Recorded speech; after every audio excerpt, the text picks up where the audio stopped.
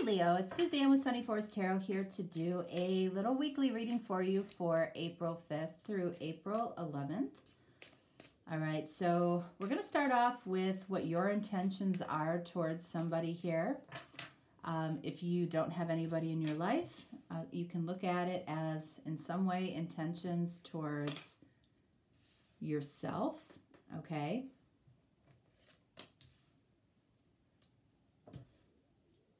All right, let's see what we have here. All right, so we have the dog. All right, so this is a loyal heart.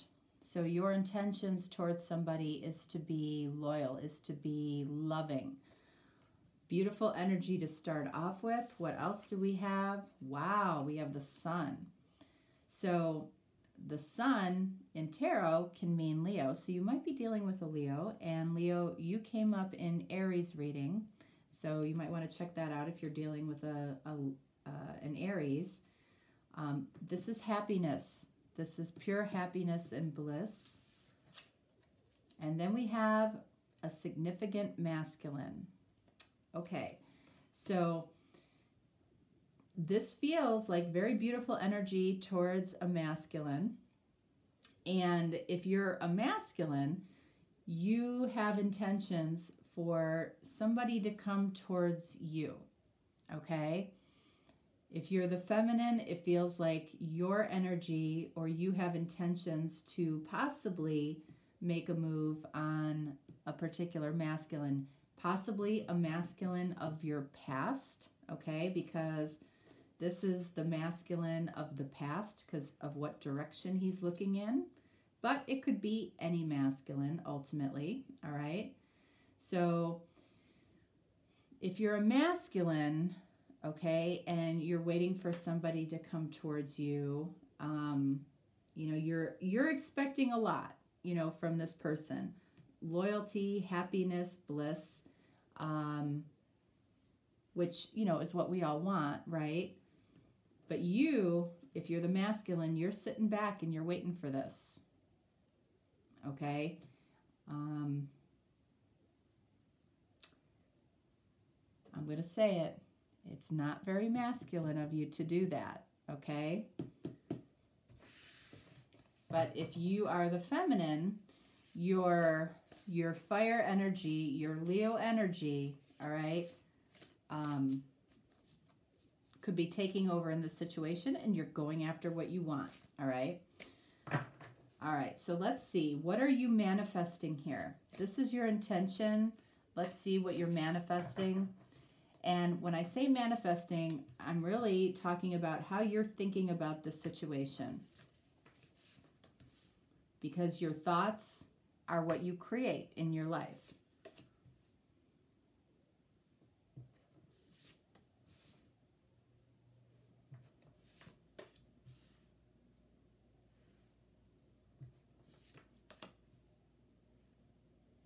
All right, so let's see what we have. First card, most important. Okay, so we've got the Seven of Pentacles. So I feel like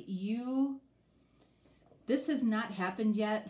Seven of Pentacles is about what's next. So you are very much in the energy of figuring out what's next for you, what's right for you. You might be fantasizing about this. This might be something that you're very excited about. You might know that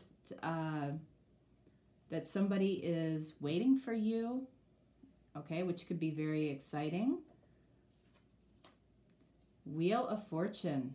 Okay, so first of all, you're thinking now is the right time, and you're also thinking that whoever this is, and you can tell by these cards, this person feels right.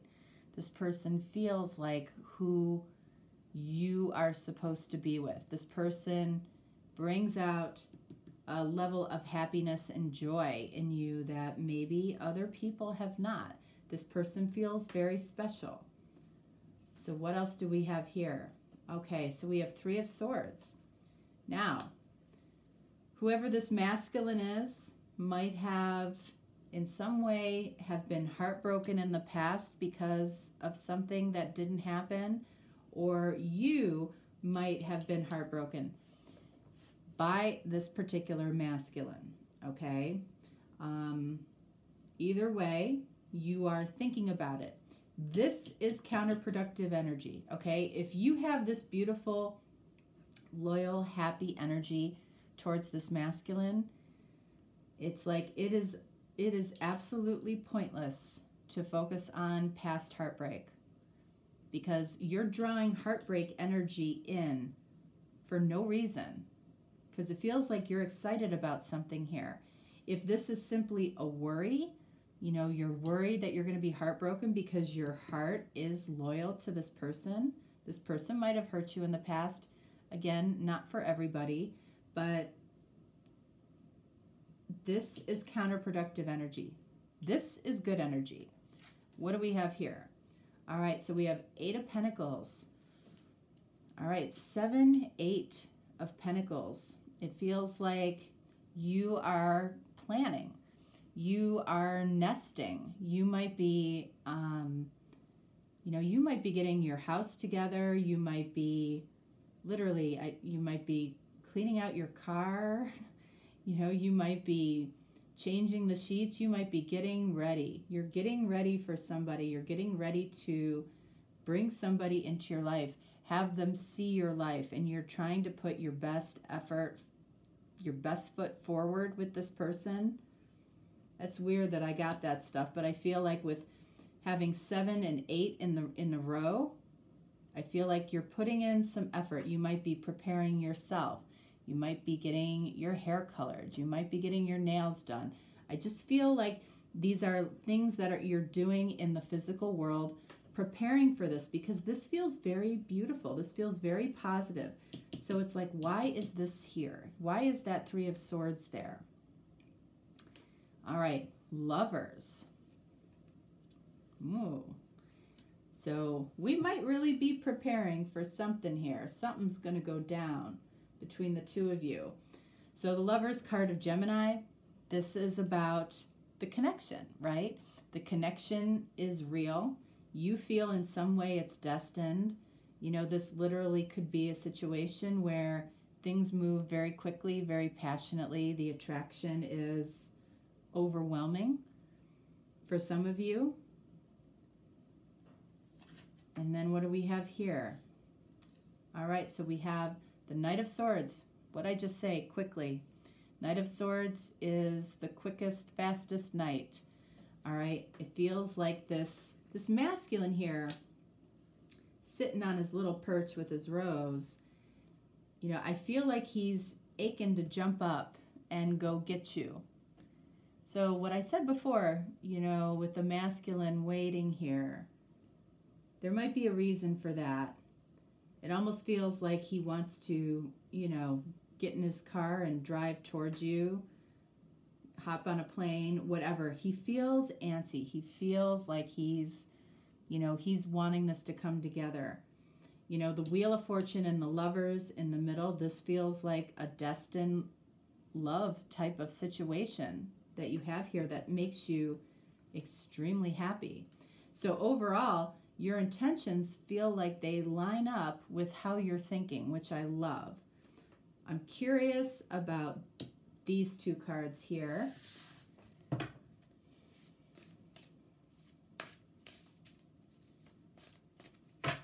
All right, so we're going to look at the 7 of Pentacles, the masculine up here, the 3 of Swords, and the Knight of Swords. All right, 7 of Pentacles. All right, so we've got, wow, we've got 4 of Wands. So for some of you, this could be what you would consider a soul connection, maybe a twin connection for some of you, but this feels like either when you see this person, there's going to be almost like an immediate foundation felt between the 2 of you and built between the 2 of you. This might be your first meeting. This might be, I don't know, it could be whatever meeting it is, it feels like it's significant, and it feels like a lot could be built on this meeting. And that's why I feel like you're putting in a lot of effort here as to how this plays out.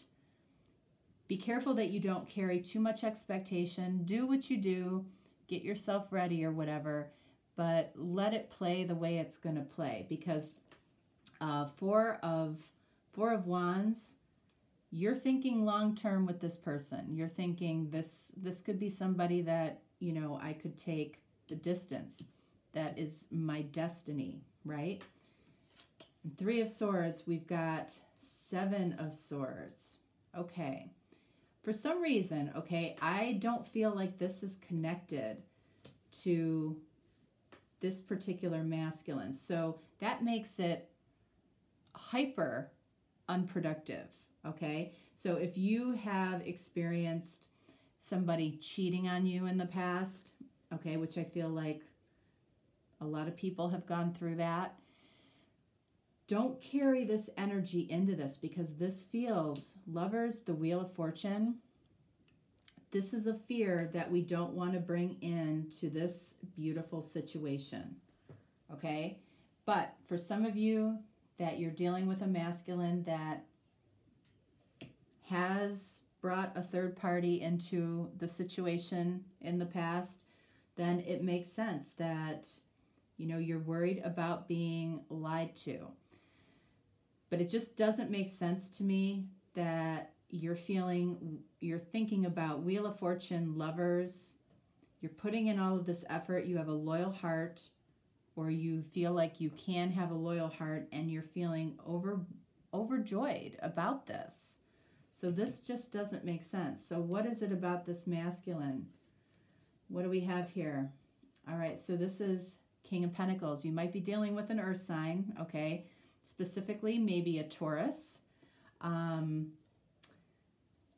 it could be Capricorn or a Virgo as well.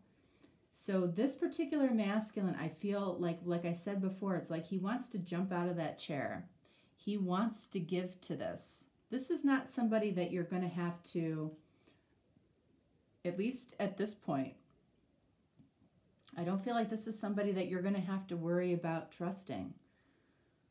So this, you know, King of Pentacles is very trustworthy, very stable, very giving, and very happy to be around his queen. So, you know, if you have tendencies not to trust and you bring them into this, especially early on, it could go sideways very quickly, because I feel like this person wants to trust in who he loves, especially if he is a Taurus, okay? That will be unacceptable. All right, so this Knight of Swords, look at that. Sun, that's you. That's what I said. You know, I feel like this particular masculine wants to run towards you, wants to be with you.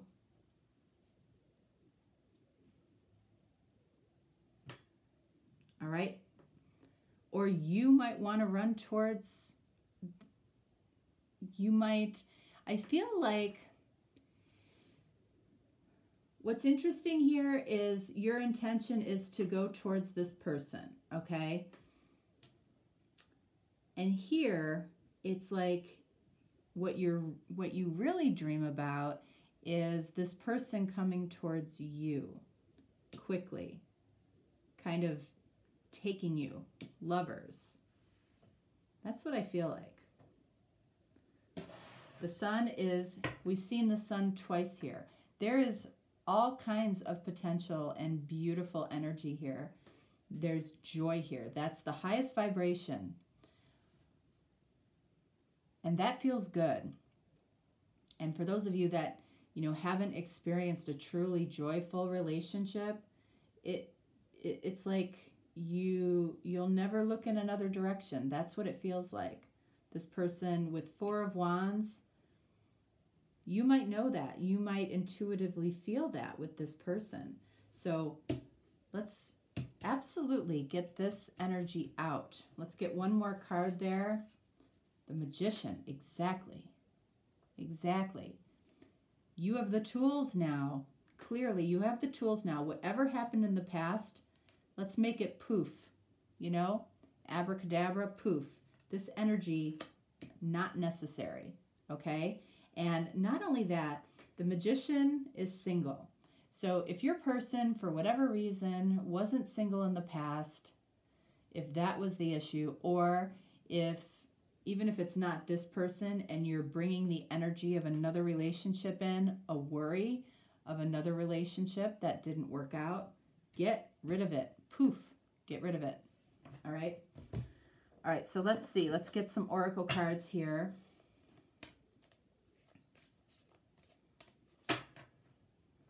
For Leo.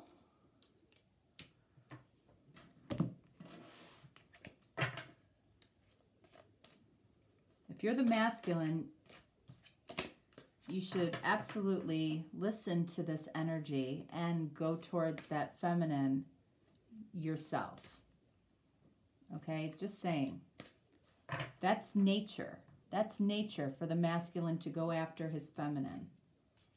Not wait on that chair. I don't like that masculine card.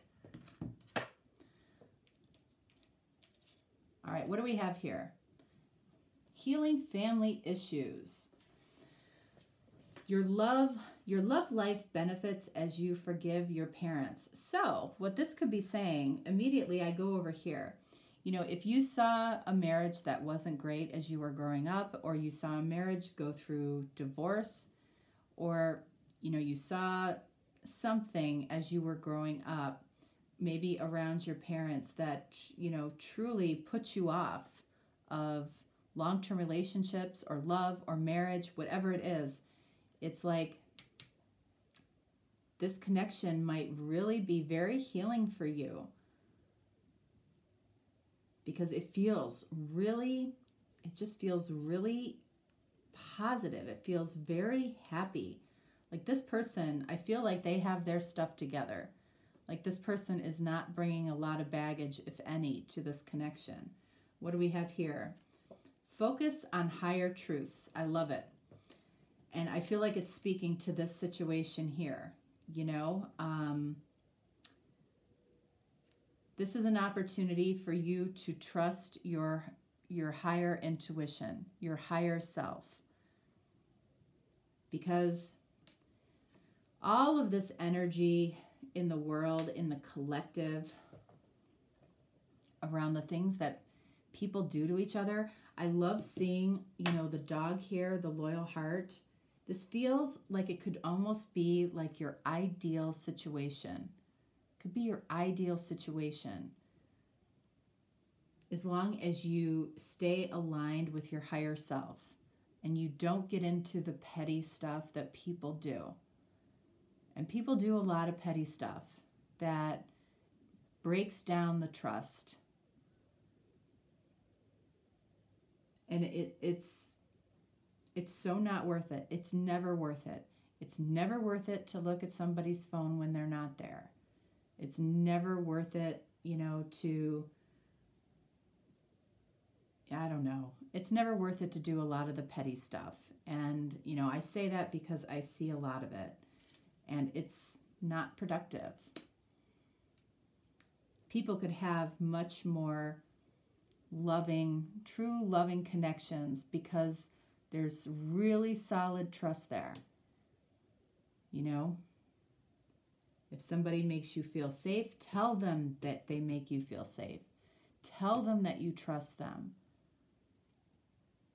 Because the more you do it, the more you get in the habit of doing that, the more the other person will deliver based on what your expectation is. If you expect them to be trustworthy, they're more likely to be trustworthy. You know, if you expect them to be on time, they're more likely, and you appreciate them when they are on time, or you know, whatever they do, appreciate it. Because they took the time and the effort and the care to do something to make you happy. That's when you appreciate somebody, right then and there. Okay, and for Leo, sometimes acknowledging certain things, like you have extremely high expectations, but do you equally appreciate? You might not have seen appreciation or trust in a marriage as you were growing up. Now we're being asked to focus on a higher truth, which means listening to our higher intuition, not always be questioning somebody. You know, you don't need to know somebody's full agenda for the day. You know, it's have a great day. I'll see you at lunch. I'll see you at dinner. I'll meet you at the bar. I'll do whatever. And that's it.